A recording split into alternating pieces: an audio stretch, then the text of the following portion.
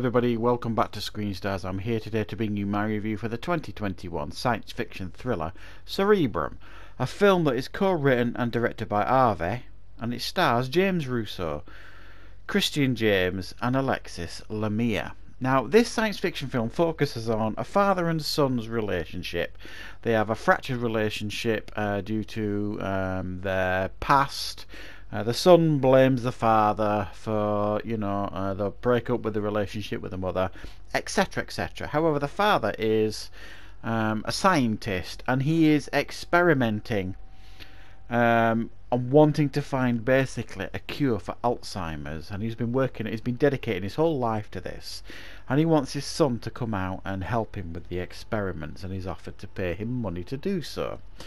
Once there, a tragedy takes place, and it's left to the son to try and figure out his father's research and try and find a cure for Alzheimer's before it's too late. Right, what are my thoughts on Cerebrum? Well, I like a good intellectual science fiction film. Generally speaking, if done right, they can be really interesting watches. However, I've got to be honest here, guys, I found this one a little bit dull to watch. I thought the performances for the most part here in this film were actually, fairly watchable by everybody, generally speaking. James Russo is always watchable, and while he's not on screen as much as you would like, or what he does give in the way of a performance, adds a little bit of gravitas to the film. Christian James, if you like, is left to carry much of the film, and he's playing dual roles to some degree. Now, the science here is, I'll do a terrible, I won't do it justice if I try and explain it, if I'm being particular, but I'll try my best to simplify it in the best way. And to be fair, the film doesn't explain it particularly well. In regards to the science that's taking place, you can kind of take the memories and the consciousness of one person and kind of pop it in somebody else's, if that kind of makes sense. So for example, you can kind of swap somebody's mind into somebody else's body, and and there are some, as you could imagine, wanting to use these experiments for financial gain. So he's got this whole scenario, the son, where he's got to kind of fend off all these people that are vying for this research and this technology and things like that. And he just basically, he wants to finish his dad's research because he's kind of given some truths about his mother that he didn't realise, and he's blamed his dad for all his life. So when he learns about what actually went on with his mother, he feels compelled to finish his dad's research. So he's trying to hold off all these people that are trying to, get in there and take the research for their own dubious means.